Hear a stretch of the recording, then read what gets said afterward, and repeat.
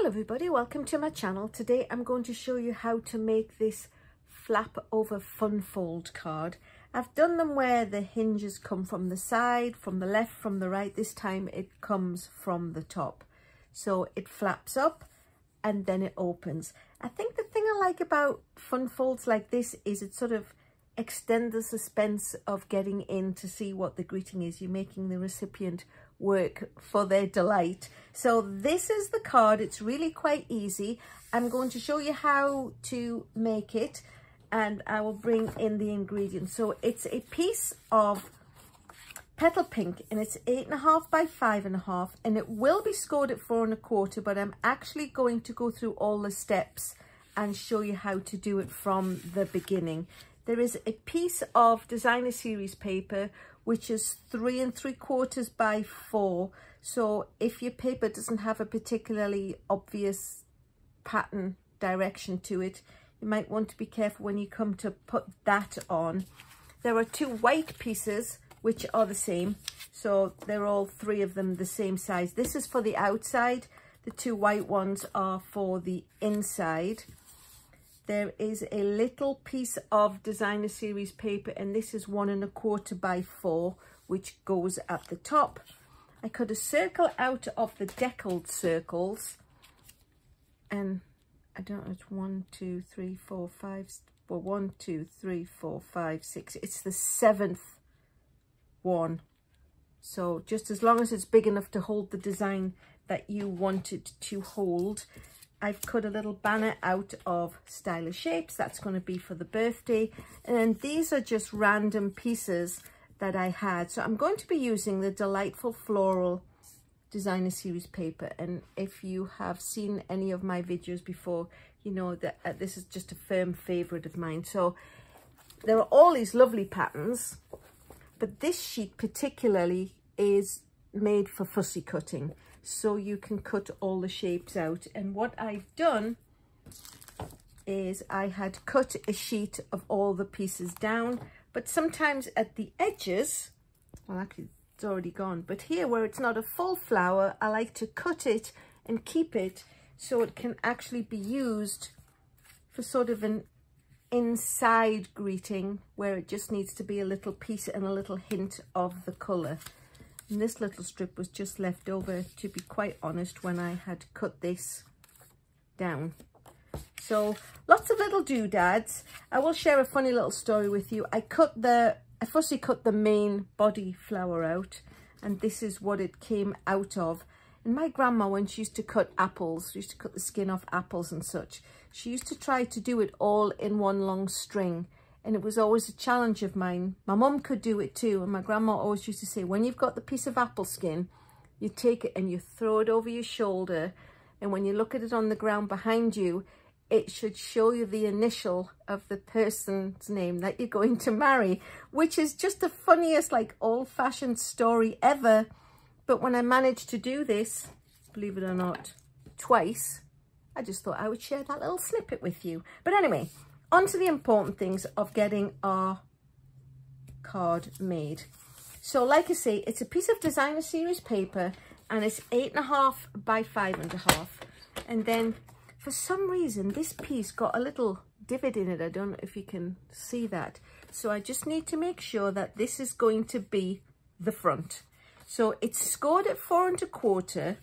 But then what we need to do, I'll just move it up because I'm going to do it down at the bottom, is we need to cut from that score line down at 1.5 inches. And the nice thing about a Stampin' Up! Paper trimmer is it has 1.5 inches on this side of the cutting trough. So it helps to support a lot of your paper. So I'm just going to line it up at 1.5. And then I'm going to find the score mark. And I am going to put the paper cutter in and slice down to it. So we've got this piece from the score mark, and like I say, I'm trying to make this be the front because it's going to be covered on both sides. And then we need to cut this piece off, so it's going to be the piece that is sort of missing out of here, and then of course it becomes the stick. So I cut mine on the paper trimmer, but of course you can just cut it with, I'm going to do it down here, and I don't need to stand up to be able to see it, because when I do that it puts me awfully close to my camera, then I always feel like I'm shouting. So if it's not necessary, so I've lined up the edge of the paper trimmer with this piece, and I'm just going to cut it upward. And there you have it. So now the piece is missing. And what we need to do, last but not least, is line this up at 1/2 inch where everyone can see the measurements. So we line it up at 1/2 inch and just score it. So it needs a little piece of a flap to fit down. So let me move the paper trimmer out of the way now. So I don't need to stand up and yell, none of that good stuff. So what we'll do is I will fold this over and give it a nice crease with the bone folder. And then we can go ahead and assemble all the pieces. Now this is going to be a flap, and it's going to be a piece that moves. So the best thing would be to either stick it down with liquid glue, or I'm actually going to use some of the tear and tape just on the little 1/2 inch flap. That's where it needs to be. So we'll put a piece at the top and a piece at the bottom. Like I say, you can use really strong adhesive, or you can use the liquid glue, as long as you're going to make sure that it stays put. That's really the intent. So I'm just going to peel the backing off these 2 strips. Oh. All right, so fold that down. Then I'm going to eyeball the middle of this area. You can measure it if you want to, but I think I'm just going to be confident and stick it down on the edge. A bit of burnish with the bone folder.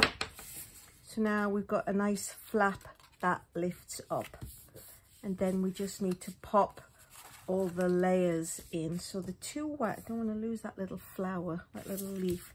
So again, making sure that we've got it the right orientation, because if you put it that way, you've got the side's going to be too big. So we just need to quickly stick these 2 pieces in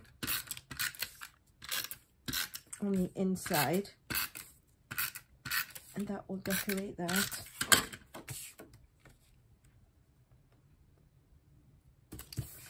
So do that one on the other side, and then we'll do the same with the designer series paper piece.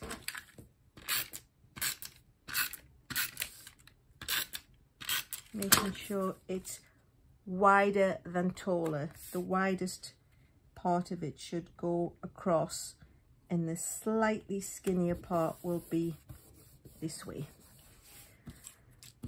And then we will pop the other side of the paper, which has a lovely sort of flirty flamingo colour to it, and then I am going to pop that up on the top. So that's the card really as it stands. I'm going to do a little bit of stamping now. So I'm going to bring in the Berry Burst, which is the dominant colour in the big flower, and the little banner, like I said. So I'm using 2 stamp sets. I'm going to use Simply Said is going to say let's celebrate, and then Friends for Life, it will be happy birthday. Oh, and also I've got the yay out of Simply Said too, just because I felt it filled in a little bit where the flower was not covering the whole circle. So we've got happy birthday, so that's great. We can pop let's celebrate inside, and then when we've got the flower onto its circle, we can then stick the yay in place. So the little strip, I am just going to pop that down here on the white, just to fill that in a little bit. I'm going to bring in my silicone mat, because I'm going to be gluing some edgy pieces, and I don't want it to overrun and put sticky on my work surface. So that can just pop down there, and that actually is the top of that same flower, so it almost gives it a little bit of continuity. And I think that will probably get pulled apart if I try to do it with the rolling adhesive. So I'm just going to put a little bit of the mono liquid glue on that one and stick it in the corner. So that's the inside done. Now what we need to do is fasten this to the outside. So a little bit too hasty moving that out of the way. Just have to make sure the flowers don't go to the tippy edges if you're using the same paper, because it will overhang and be awfully sticky. So if we bring this down and more or less eyeball where it's going to be, we know the orientation for the yay. So I'm just going to ink that up quickly,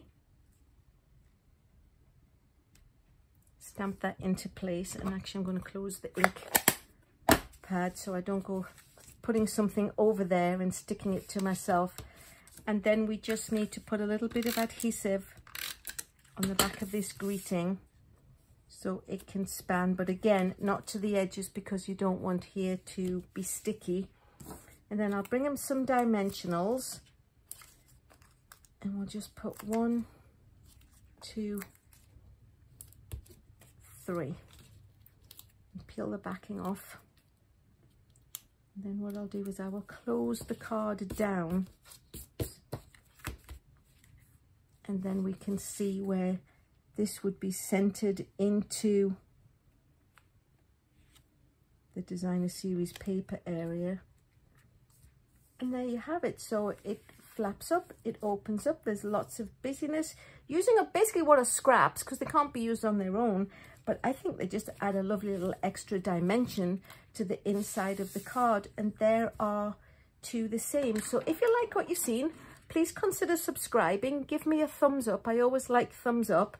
All the directions and dimensions, as always, will be on my blog, so you can head on over there and have a look if you didn't, remember what they were. I like to share them on my blog so you can more or less just sit back and relax and watch all of the videos. I am currently doing Festive Fridays. The holiday mini catalogue recently came out, and rather than turn all of my projects Christmassy or holiday winter oriented when it's not really quite there yet, I thought I would keep my Tuesday videos, my Technique Tuesdays, to being just general, still fabulous of course, just general colours and themes. And then on a Friday there will be a more holiday oriented one.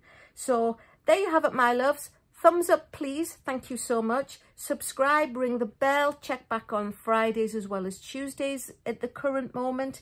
And last but not least, thanks so much for watching.